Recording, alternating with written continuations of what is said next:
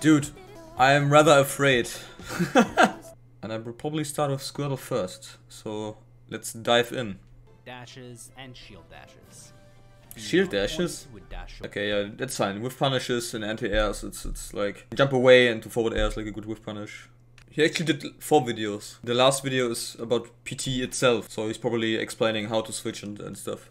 I hope so. You could also shield dash from burst range. Why would you shield dash into close range if you have safe grounded pressure? That's like Charizard's job. He hasn't talked about Squirtle dash tech. Hopefully he brings it up. Dashing away and so on. But it'll be pretty risky, and so most of the time you'll play a bait and punish playstyle. Yeah, that's so far that's correct. As shielding means that the opponent can no longer immediately punish nor try to grab you. And if they unshield to try. My problem about this right now is that most people, if they play against Squirtle, at least in my region or my training partners, they barely shield in spots like these. They rather just walk away and instant dash attack or whiff punish my stuff. And he didn't talk about. This is still neutral, right? And this is specials. But he didn't mention water gun in neutral, even though it's one of Squirtle's most important tools in neutral. And he didn't talk about dash attack and cross up dash attack, even though it's like one of the most broken things about this character. Or just want to beat jumps from a distance to put them. Okay, he mentioned it. Okay, before Izaw says anything about withdraw, this move is garbage. Dude, this move sucks. The best way to cancel withdraw is to not use it. It could in theory be used to catch landings, as it can beat fast fall air dodge and short no, don't do it. This is not consistent, please. No, most of the time you just go under the opponent, or the opponent lands and shields, and then you get punished. Or you lose stage control. Don't use it for, please, never. I use it way too much and each time I think, why did I use that? Yeah, same. Every time I use withdraw, 90% of the time I get punished for it, heavily. Far off stage, then you could also attempt to withdraw to kill early. If no, why would you ever withdraw in that situation if you can just water gun? It does the same. And even sets up Ivysaur, plus you don't commit. I would rather be safe and not miss than miss and potentially die. This move is so good. Keep in mind that the forward air will have an early strong hit and a late weak hit, which might allow you to combo easier. Same goes for neutral than forward air into a grab at starting percents, as well as it'll lead into dash attack, and around 15% it'll already set up for tech chases. Yeah, then usually it's not worth it to go for back air. Fair's better in that situation. For shield pressuring of shields instead of delaying back air and actually landing with it, as landing is -14 on shield instead of -10, which you would get from buffering around. It can be even safer if you delay it properly.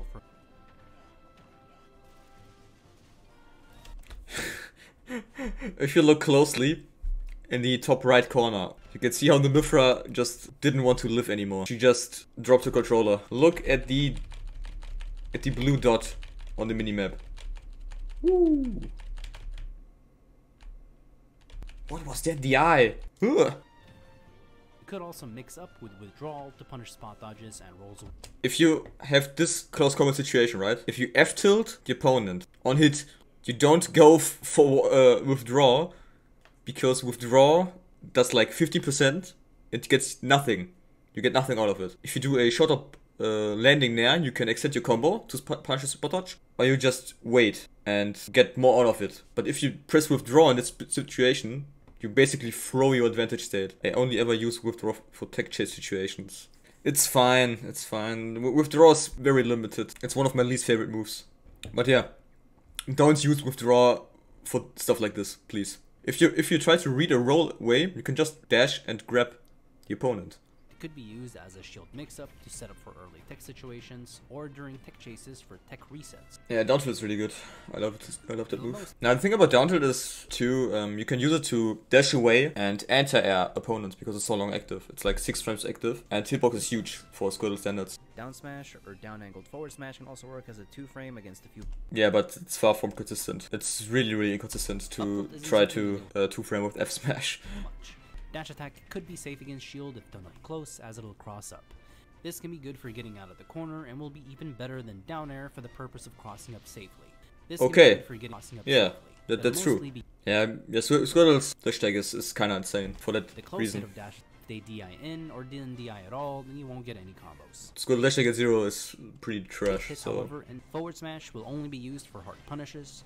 Down smash can be used. That's wrong. Forward smash is super safe, so you can just throw it out sometimes. Its range is really long as well. Down smash. The only reason to use up smash is when you get a jab reset center stage, and forward smash wouldn't kill, but up smash would. There are many other ways to use Squirtle up smash. For example, outranging certain aggressive landing options, or even out of shield against a few moves, or to cover spot dodges, or to cover ledge get up attacks. Because it's Squirtle's only move to hard punish ledge get up attacks out of shield.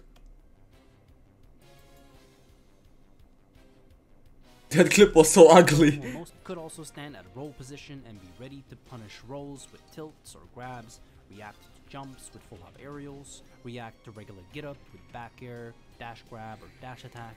Yeah, so far so good. Next up will be Ivysaur. There's one thing that bothers me a lot. The fact that he basically didn't talk about water gun and how to use water gun.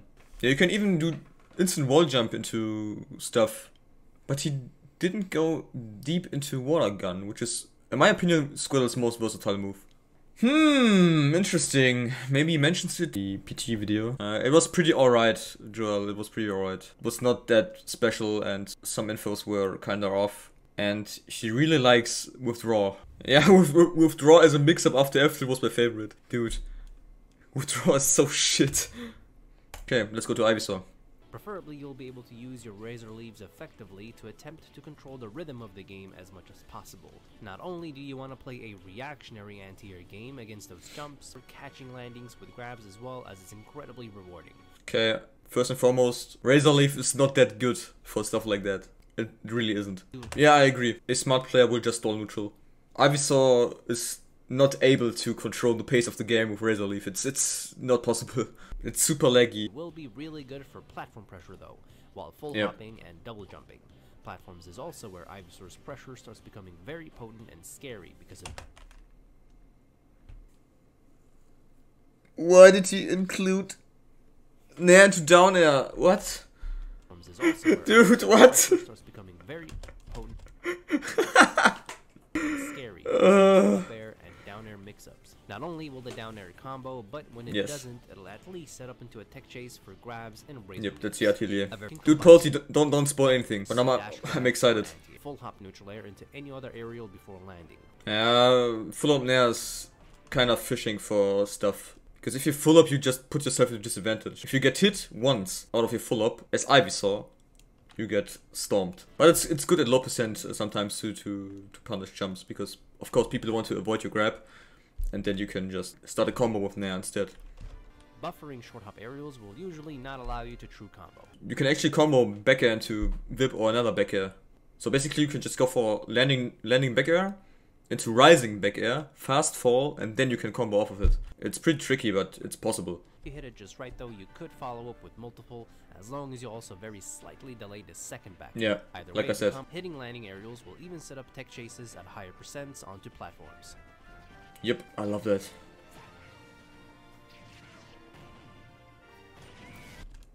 Yo, Polty, what did you say about Razor Leaf down air?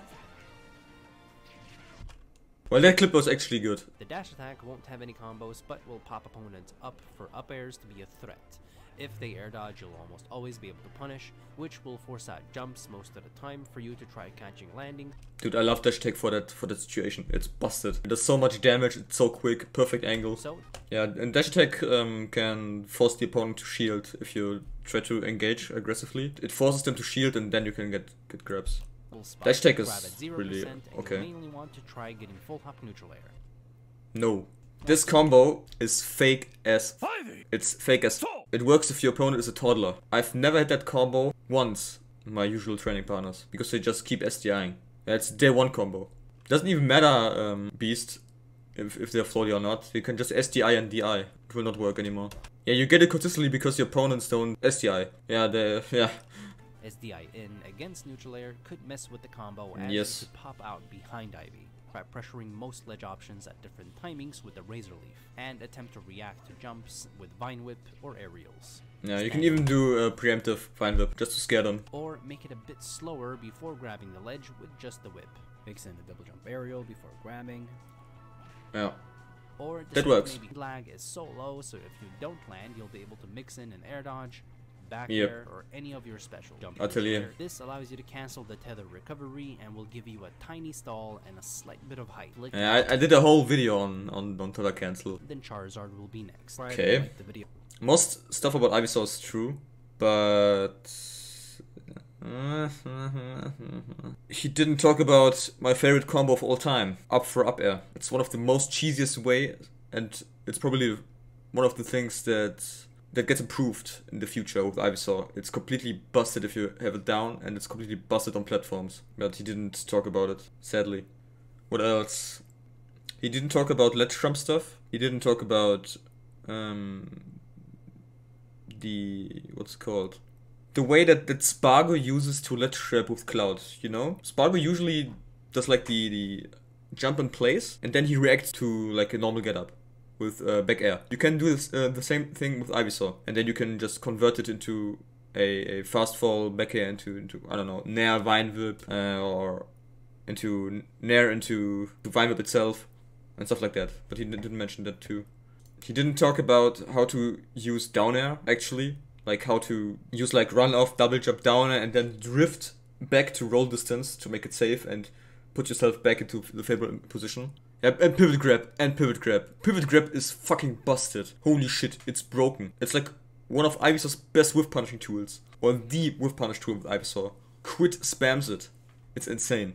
But overall it was pretty decent information for beginners. Now for the part that I'm most interested in. Charizard. Charizard plays a very call-out heavy game. He's heavy, has an additional double jump, big range, and lots of double jump. pressure will be applied mostly from the air. No. You can pressure with back air, but everything else is super committal. Charizard's main pressure tool comes from the ground. That's his biggest strength, his grounded options, and not his aerials. Except for like back air, because you have to respect back air as the opponent. But everything else, you can hit him for free. If you see Charizard jumping with his face towards you, it's super committal. If you think they'll jump, or if you think they are going to attempt to rush at you. A simple dash attack or tilt will break shields as well as aerials. I've never in my life did flamethrower into dash attack shield break. Never. I swear I'm the only player who doesn't flamethrower neutral. I hate just sitting there. Flamethrower in neutral is good in certain matchups, and if it's not good in certain matchups, it's only good if you are below a platform. Yeah, those B-reverse flamethrowers are the ones where you eat a hard punch because they can roll. Yeah, exactly. If the opponent decides to roll in against Charizard, which is good because Charizard sucks against cross-ups, you get hard punished to oblivion. Neutral air if he's turned around, as it starts from behind, and can anti-air jumps really quickly. Yeah, I really like back air into Nair. Well, that's a really good option. Grab or fire. Shield dashing a lot will be really important as he has an amazing out of shield game. Yeah, and then you get grabbed. In the current meta game, you're better off not actually shielding as Charizard most of the time, because people are using their brains and they try to space around your fast out of shield options, or try to cross you up. The counterplay to that is to play around their spacing and overshoot a lot, or try to overshoot a lot. That will be really good to also shield dash into mid-range, where Charizard's forward tilt will be a threat at max range. No, don't shield dash into mid-range, because then you suffer shield drop frames, 11, that's huge as Charizard because you have really slow startup on your mid-range tools, and most characters just grab you because you're Charizard. Everyone and the mother knows that Charizard likes to fish for out of shield options, and then they grab you for it. And why even shield dash if you can just walk? And yeah, it sounds like a Smash 4 description of Charizard. With forward air, dash up smashes, dash grabs, or dash. No, don't dash grab. Please don't dash grab. At the same time though, because of how big he is, he'll be easily pressured back, easily anti-aired, easily hit, and at pressure, it might just be better to attempt calling out the opponent. Dude, those Flabbles clips are killing me. Also flick right, left, and press shoulder button jump into C-stick for the aerial. Not only will it kill at ridiculously early percents, but it might set up really well into edgeguard. Yes, but back for back air as a kill confirm is not reliable in the current meta game. At least when you play on a higher level. Yeah, if you DI like that, it obviously will kill. Most of the time, however, you'll be using this mid-stage at mid-percents for yes, I love this. onto platforms. That's whack, but it works. Dude, that was so ugly. What? What the f? Your only other combos will be through landing aerials. So landing up air, landing down air, and landing neutral air. All of which are rewarding. Landing down air sucks, by the way. It's like minus 18.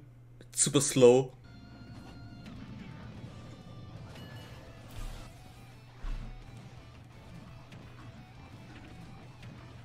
What the fuck am I watching? Can really the down be neutral be a disadvantage here? Okay, let me check again. He talked about neutral, but he never mentioned Charizard's dash attack. That move is broken. It's ridiculous. Charizard dash attack is one of his most important tools, next to down tilt and his speed in general. And he didn't even talk about back throw dash attack. Oh yeah, he talked about dash attack for shield breaking after flamethrower. What the f? Dash attack is used as a quick punish against dashes and whiffs, and will provide no combos, even when you hit with the late sour spot of the... That's wrong, by the way. That's wrong, but it's only stuff I know. Sadly, you can actually combo the latest frames of dash attack into forward air if you hit a normal get up with it. But that's jank and cheese. Or rather, it's a gimmick. Up tilt isn't something you'll hit much on the ground, as instead it'll be used for quick punishes against landings. Charizard will ideally want to get right under the opponent to find up tilts, up smashes, up B mix-ups, parry punishes. The problem about that is all of those options lose to fast fall air dodge. The thing is about fast fall air dodge is you can cover fast fall air dodge with up tilted to jab, or you can just dash attack for it, or at kill percent you can go for down smash if you know they're going for air dodge. You could also try to attempt combo breaking with up B, and rely on the super armor and big initial hitbox to reverse. Yeah, that's the beast. Stuff like this only works in America. I guarantee it. If I do stuff like that in my region, I get bodied for it. Or you triple jump after forward air and neutral air, fire, or directional air dodge. You could double jump back and triple jump in with aerials or fire too. Everything that Charizard does in that spot is reactable. Double jump away from the ledge and be reverse your fire. Okay, that's good. Be reverse fire. That's actually a viable option. He didn't mention forward throw, a ledge invincibility into F tilt. How broken that is. Charizard's main job to do stuff like that. What? Izaw just covered low to mid percent Zard, which is not realistic at all, and didn't talk about Zard's actual job. I feel like, as of now, these guides for the Pokemon itself sound more like if you would play the Pokemon on its own, and which is not realistic at all. My main gripe with that is, like it was mentioned earlier in the chat, is that he didn't talk about the invincibility with flamethrower and all that jank at higher percents with F tilt and the pressure and how to cover multiple options. Yeah, and he mainly showed Crackhead combo Charizard, which is terrible. Okay, let's dive into the last video. Pokemon Trainer at the highest level has a lot of versatility, but will require a lot of practice and studying to understand which Pokemon to prioritize for each matchup, and when to switch according to the percents or situation. Each Pokemon specializes in each of the 3 different playstyles in Smash. Squirtle plays a bait and punish game, Ivysaur plays a pressure heavy game, and Charizard plays a call out game. Of course, each Pokemon can also play the other playstyles, it's just that they don't thrive with the other playstyles as much, if at all. I don't know, man, this is way too black and white. Pressuring Squirtle safely as much as possible without getting grabbed is the way to go. Ideally, you'll... No, there's one thing about Squirtle that you have to do, and I'm suggesting that you just avoid him. Squirtle is Kirby on crack. Since if you hit him up again or off stage without a jump, he might feel the need to swap. If you ever swap in that spot, you should consider dropping the character. Just kidding. But swapping without a jump is like the worst thing you can do. You can also attempt to grab Squirtle's shield dash if you ever want to. And that's why you don't shield grab. That's why you don't shield dash as Squirtle. Even if you shield dash as Squirtle in matchups like Lucina, you don't get anything off of it because everything is safe. Common strategy that you'll hear and can probably imagine is to start with Squirtle, combo him till around 60-70%, Then switch to Ivysaur to deal more damage and try scoring the kill. And if the kill seems too hard to get, then you switch to Charizard to try surviving and abusing Rage. But in reality, most of the time, this won't be the play in a ton of matchups. Yes, thank you. Prioritizing just one or two Pokemon could be better. For example, against fast, close-ranged characters, it will usually benefit you to prioritize... What is this? Every matchup is way too specific. For example, of course, Ivysaur and Charizard suck against Young Link in neutral. But you need Charizard's and Ivysaur's tools to keep up an advantage. For especially Charizard, Charizard's ledge advantage is way too important for certain characters. Again, this is way too black and white for the character. This character is way more complex than that. I told him he shouldn't include specific like that. But yeah, exactly. That's what you should do. Floatier or slower characters, it'll be a bit harder to generalize since all Pokemon do fairly well. Yeah, let me play Charizard against Wario. Yes, please give me Charizard against Wario. What are these numbers supposed to mean? They're like certain situations for all three Pokemon in every matchup, and then you have to play accordingly to that. You can't break down matchups as complex as Smash Ultimates to priority numbers or like percentage usage.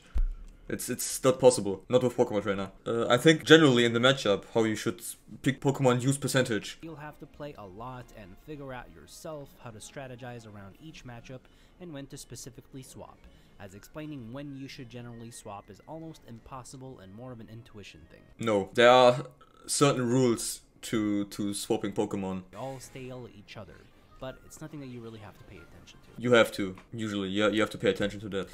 Yeah. It's super hard to follow. Dude.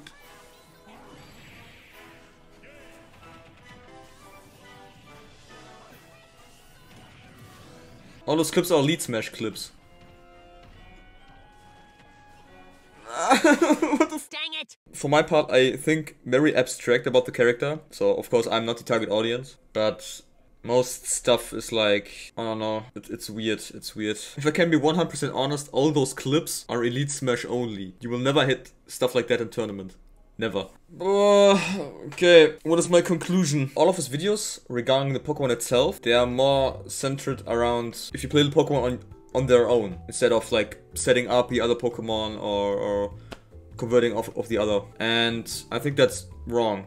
It's wrong to think about a character. I think the main aspect, you need to play them as a team. Even in this video, in which he talked about Pokemon Trainer as a whole, he barely went into it. Yeah, usually, if you want to teach someone about Pokemon Trainer, you have to tell them that they need to play as a team. He mentioned more specific stuff. For my part, I would mention how you can avoid certain windows, or how you can avoid certain kill confirms if you play that Pokemon at that time, or how to avoid certain ledge options in specific scenarios. But that's matchup specific, like I said, and really information heavy. And I don't like that he didn't mention proper ledge traps. Proper ledge traps as Charizard, because that's the most important thing. I mean, it's a broad guide to the character. It's pretty simple, but overall it was pretty decent. If you start out on Pokemon Trainer, it's probably one of the best resources you can get, or a basic guide. But this guide only works to a certain level, and once you have to think more abstract about the character, this guide is not that useful anymore, because he misses a lot of important stuff. Yeah, it's a good video to learn from, but yeah, it's not up to date. There's some stuff in the videos, especially Charizard stuff.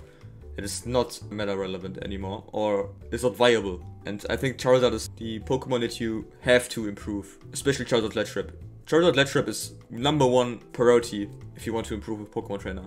Even Atelier's Charizard's Ledge Trap is ass.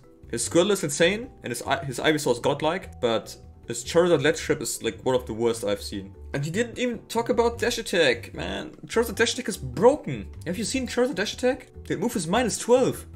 In frame 10, you can overshoot with it, you can catch landings, catch spot dodges for whatever reason, you can catch normal get-ups, you can catch drop-down double jumps. It's broken. It's completely nuts. But instead he only talked about dash attack in the context of flamethrower into shield break with a dash attack. And yeah, the flamethrower reset on the airtime is like the #1 thing you have to know about Charizard. And he didn't talk about it at all, which is kinda sad, but yikes.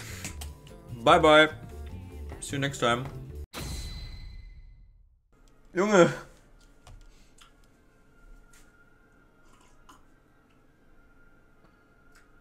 Ivysaur is the best Pokemon. It's not.